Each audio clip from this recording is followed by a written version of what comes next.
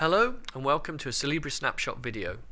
In this film we're going to see how you can automatically check and group clashes according to their severity, and how that helps you locate the most relevant problems in your bin file.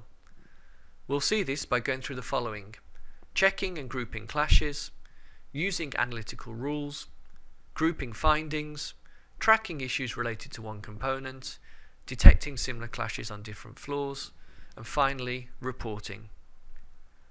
Current first-generation clash detection software is based on geometrical features. This leads to a high number of recorded clashes that are difficult to prioritize in terms of severity. It is then time-consuming to study each case and manually prioritize these problems. Solibri Model Checker, or SMC, is different from other market solutions.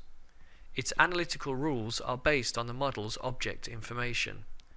By using intelligent analytical rules, SMC groups clashes based on components in the model. For example, a clash with a wall in the architectural design is handled differently and is seen as less critical than a clash with a structural wall. Grouping findings according to the severity of clashes helps the user to focus on the most relevant issues first. SMC allows you to track related issues of one component.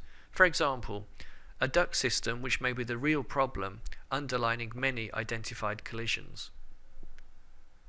To make things easier, SMC allows you to detect similar clashes on different floors and then group them together. By doing so, reporting and fixing problems is much easier and faster. To understand the quality of the bin file, Solibri Model Checker produces a report which can identify component types and any overlapping volumes.